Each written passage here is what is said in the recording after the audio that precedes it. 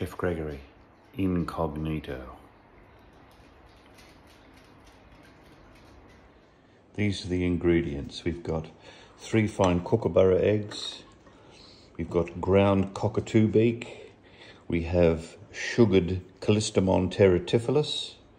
We have curd of wombat milk. I've got a pan here that's been wiped in platypus essence from their juices. I've got bottled didgeridoo essence here. And of course, I've selected 3 beautiful witchetty grubs. Right, we've got all the ingredients in there. We're going to give that a bit of a mix up manually first before I use the electricity on it. Just encourage that.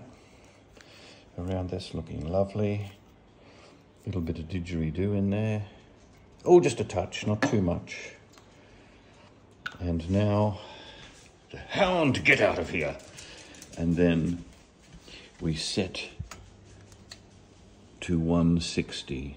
We set the oven to 160. 160 on the oven. Just by hand. And then we're going to put the blender in there just to give it that final blending. Lovely.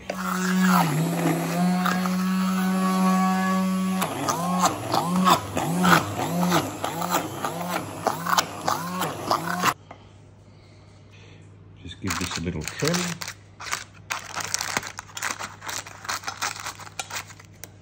Around here.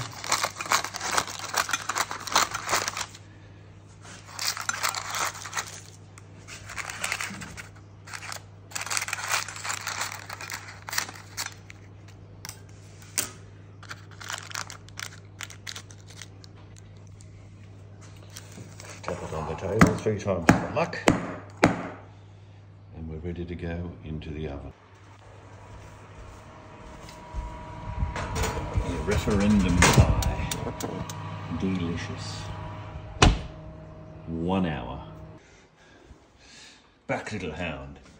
And now the grabbing of the pudding.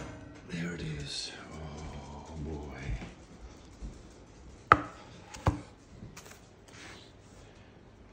And there we have it in all its beauty. Yeah, see the cracks forming, the breaking up, the separating. That's what we're after in the referendum pie, those cracks. Beautiful, beautiful. And just remember, it's not about voting yes or no. It's about disunity winning. Let me leave you with something from Joseph Stalin. The people who cast the votes don't decide an election. The people who count the votes do.